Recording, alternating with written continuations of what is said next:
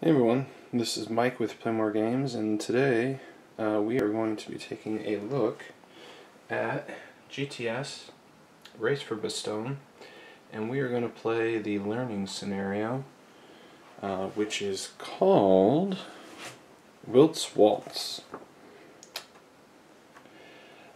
Takes place on the 1300-hour turn of December 19th, and it ends at the conclusion of the 0700 turn on December 20th. Alright, so let's get started. A couple of things. I am not an expert videographer by any stretch of the imagination. I'm also not an expert GTS player. I've played it a lot, but it's been a while, so I might make some mistakes. Additionally,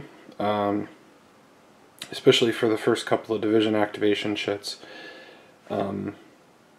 I won't show you everything, just to keep counter clutter to a minimum. Plus, I'm going to have to kind of reach around the camera tripod here, so it's going to get a little awkward. So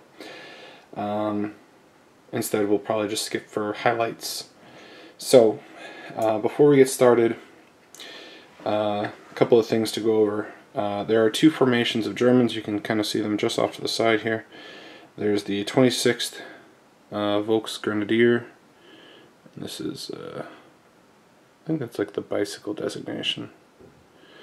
Anyway, they start north of the Wiltz River, but not adjacent. They cannot, by scenario special rule, move south of the Wiltz River, so their influence on the battle is limited. The main thrust will be the German Fallschirmjägers and the 15th Fallschirmjäger Regiment. So we can see we still have our light blue Fallschirmjäger units, even though they're not the same as they were in, say, Operation Mercury. They start to the south here in 6131. They come on along this road, and the objective here is this city hex in Wiltz. So the Americans get the better part of the 110th 3rd formation, 110th Infantry Regiment, to hold Wiltz. They also get support from an armored vehicle. This looks like some sort of armored car. A couple of AT guns, a mortar section, and some engineers. The engineers deploy in these hexes here. The infantry deploy around these hexes here. So the Germans simply have to take this hex by the end of the game to win. So now that we've talked about what you have to do to win, I'm going to pause here. And when I come back, we'll take a look at how I chose to set things up. Back in a flash. Alright, so just so we have a little bit of connective tissue here, let's go over the setup. So we have the 26th. They are set up to the north here. They're just out of frame. North of the Wiltz River. Their purpose in this scenario is fairly limited, since they cannot actually push towards the city. But we can try and hope to tie down at least one of these engineer companies if we get to move before them. But the main thing they can do is, if they get up adjacent to the river, this terrain is village and is not blocking terrain. So we can get line of sight on the Wiltz hex. And we have two artillery pieces here, which will face the host of negative modifiers, but one of the things of the GTS series, some may like it, some may hate it, is if you roll a 0, it's always a success. And when you're rolling zeros for artillery, it's a step loss. So you always have a 10% chance of a success, and no matter how strong your attack is, you always have a 10% chance of a failure. Additionally, they can be used, even if they don't get a solid hit, they can still drop a barrage marker, which is pretty useful as well. Okay, so I learned some lessons from the first time I played this, and I deployed my units aggressively as the Americans to the south. So we have our armored car, we have our big AT gun here, which can really put some hurt on the Germans. In the Wiltz hex we have an infantry company and a scout company on top of it. Our mortar company is hiding in the woods here. So basically we're trying to make it as difficult as possible to get to the Wiltz hex. Right now we're only showing one open adjacent hex, and we're going to look to rectify that as soon as possible. Okay, so we're going to get started, and the first chit is going to be the 15th Fallschirmjäger Infantry Division, and because that's going to get a little messy, I'm going to do that entirely off camera. Because since they're entering, this is the kind of thing that'd be a lot easier to show on Vassal once the module is published. Since they're entering, they're going to be in column, but since it's the division chit, what's going to be important to remember is on your first activation, you cannot move into an enemy fire zone. So this AT gun here is going to be able to put a fire zone 1 to, it has a range of 4. So it can't see down this spine here. Like, so we'll say it can see 1, 2, probably into here. It couldn't see this hex, but it could see this hex. So this is an enemy fire zone, all of these. So our first unit to move into here is going to have to be on a second action, because a very important and often overlooked rule in GTS is on a division activation chit, your first action cannot be to move into an enemy fire zone. So what are we going to do? What we'll do is we'll spend one unit on a second action to move into an enemy fire zone, and remember, there is no opportunity fire. There is no opportunity fire when you move into an enemy fire zone. So we can move into that hex without getting worried about drawing a shot. So what we're going to do is we're going to move a unit here to spot, and then use one of our artillery pieces to start dropping barrage markers here and here, so then the rest of our infantry companies can move up. But I'll let you know how that goes in just a moment. Back in a flash. Okay, so here we are at the end of the 5th Fallschirmjäger Division activation. So you can kind of see that we were able to hammer the artillery into position and drop some light barrage markers on the heavy weapons teams that were guarding the south of Wiltz. Now, this has allowed many of the Fallschirmjäger units to advance without having to take second actions to move into fire zones, since units under barrage markers have a fire zone that's reduced to the 6 hexes around them. Mortars do not have fire zones, and the infantry companies don't have range, so they moved as far as they could move, but unfortunately, due to the terrain, woods, even in column, is 2 hexes, and the restrictions on having 1 unit in column per space has created kind of a log jam. Now the good thing is that we were able to get our artillery deployed, but these infantry companies, they're going to have a difficult time moving up and getting into position. So we're going to have to hope for some pretty good combat results so we can clear our way to Wiltz. Alright, now the mortars did get a lucky strike here, and they got a 1 result, which is a suppression test, but since that unit is pretty critical to the Americans' defense, we didn't want to risk failing the suppression result, so we spent a command point to pass it. So at this point, it's important to note that the Americans currently only have 2 command points. And luckily for the Germans, they pull the formation activation for the paratroopers. So, alright. Well, I will do some of the mortar attacks so you can see those, and then I'll move the infantry up off screen. Alright. So, we have this AT gun here is going to fire directly ahead on this unit here. Now, here are the modifiers. They are in a town, which is -2, so they're going to be at a 2, and they're at a range of 2, so that's another -1. So this will be rolling on a 1 white, so 20% chance of success. And we rolled a 3. So that's not going to get her done. This mortar section here, similar modifiers, except it'll be a -2, so we can only hope for a 0. That's a miss. Below that, we have a stronger mortar.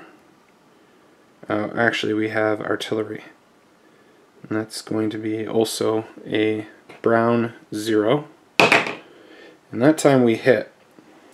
So that is a 1 step loss to this unit. And this unit has a mounted side. So we will grab a step loss marker, which further reduces its firepower. So you can see that the step loss marker makes it so, let me see if I can refocus. Yeah, the step loss marker makes it so it's a -1 to firepower, so now a 5 white. But more importantly, it's still buried under that barrage marker.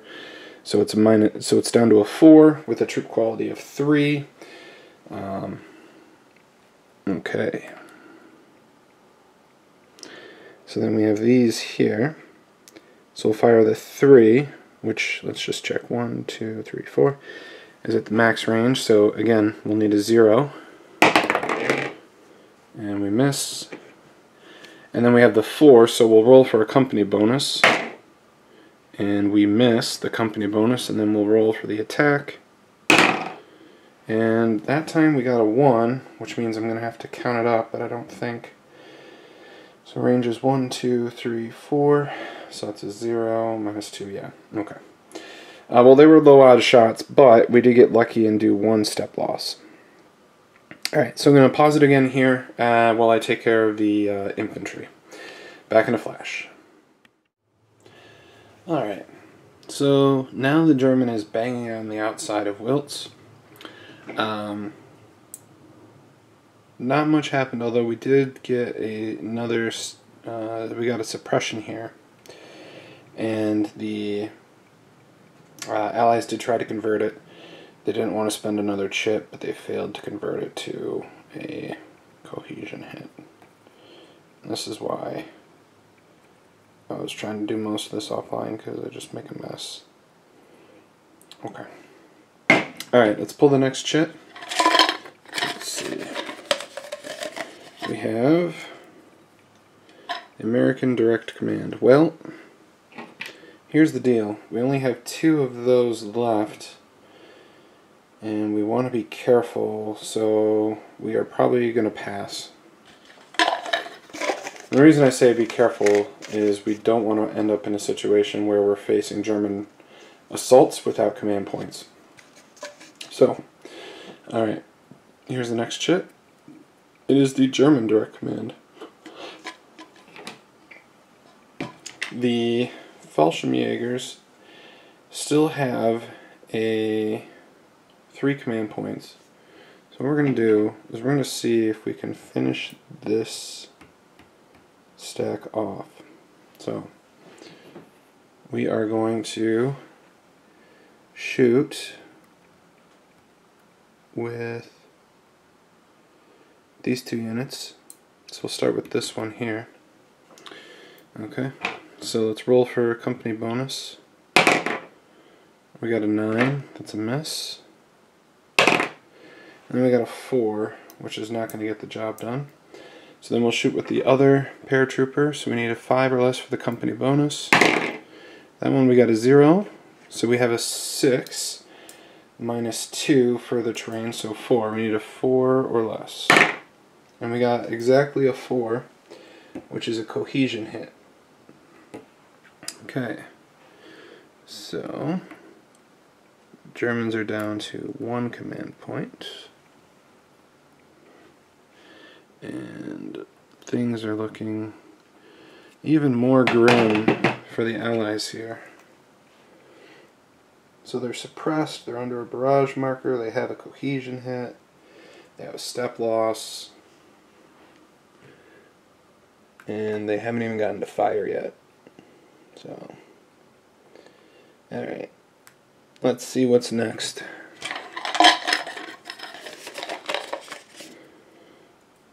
We have the other German division. Okay, so they get 3 command points, and I will do them right now. And what we're going to do is we are going to use, this is happening off screen, we're going to use some of those command points. Actually, let me just move this up here. Okay. So we're going to use a command point to fire the mortar here. Alright, we're going to fire on this unit here. So, does it have a second step? No. So, it's a 3 minus 1 for the range, 2, plus 1 for the defense value, 3, and then the terrain itself is, actually that one is a village, which is a -1. So it's a miss, but we drop a barrage marker on top. And then let's do the same with this hex here, with this unit. So it's another command point. That's a miss, but we drop another barrage marker. Okay. Then all 3 of these units will pass and move up. Okay. So now there's 2 chits left. The American division and the American formation. So let's see what we get. Whichever we don't get now will be first next turn. Alright. So we get the formation chit, which certainly we won't complain about that. Alright. So the first thing we're going to do is we are going to take this guy here and rally him from suppression. Now we can do that in an enemy fire zone, and since he's in command, it's automatic. This is an independent unit, and since it's attached, it can activate here. So then the next thing we're going to do is we're going to take this guy here, and we're going to fire at this stack here. We'll see if we can make them pay. So, they have a 2 firepower, and both of these are -1. So it's a 1 firepower, and then we'll see if we can get a company bonus. And we're going to fire at the Pioneers, the top unit. We missed the company bonus, but we do roll a 0, which means we deal out a step loss to the Germans, which is good. Alright, next thing we're going to do is we're going to fire this mortar unit, so 1, 2, -1, and so they're at a 1, that's a miss. Alright, the 2 units in here are going to try and entrench, or dig an improved position, so we'll do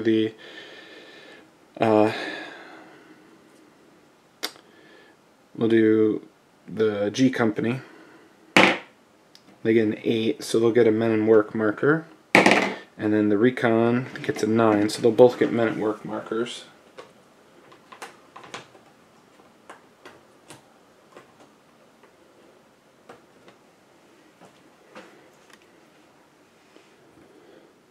And this is where the stacking starts to get a little nuts. Okay. And oh, there we go. All right. This engineer company, they're going to move into here because we're going to want him to dig some entrenchments. This company here is going to try and improve position, which they get.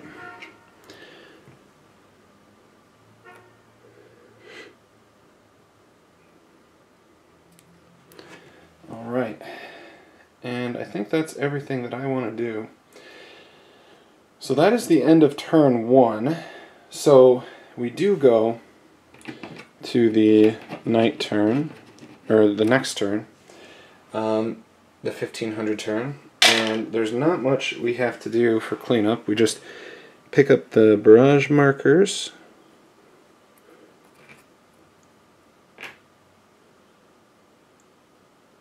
The Germans should have one. I didn't even bother putting it out because this was going to happen. And we are ready for the next turn. Technically, the Germans could choose to put in this chit instead of the Fallschirmjägers, but there's really no point in doing that. So, the first chit on this turn will be the American Infantry Division. But what I am going to do is I am going to end this video here, and we'll pick it up hopefully tomorrow, or maybe later today. But thanks for watching. I hope you enjoyed it. If you have any questions, comments, feedback, concerns, please let me know. If you noticed any mistakes, do give it a shout out. But basically we're going to have to see, and what I could have done. Yes, actually what we'll do is we'll retcon this to move here. So this guy will roll for opportunity fire. And he makes his opportunity fire. There's no company bonus on opportunity fire, but he is moving fire zone to fire zone, so he gets a +2. So he's rolling a 6, modified to 7. So he gets a 0. So that's a cohesion hit. Alright. The reason we want to do that is I want to occupy as many of the hexes surrounding Wiltz as possible. Just to make the Germans, like the Germans have the firepower to clear those units, but they don't have the actions to, you know, waste. So they need to get to Wiltz. Wiltz has a ton of units in it now. So we'll see what happens. When I played this, the Germans won, but I had a poor Allied deployment because most of my heavy units were along the town, because I didn't really look at where the Germans set up, and then I was like, kind of like, well, you know, limited intelligence and everything like that. Like, if you're the Americans, you could very well conceivably have thought that the main attack would be coming from here, north of Wiltz, and then you find out, you know, you have paratroopers in your rear. So, okay, well, thanks for watching again. This is Mike, and we'll see you in the next one. Bye.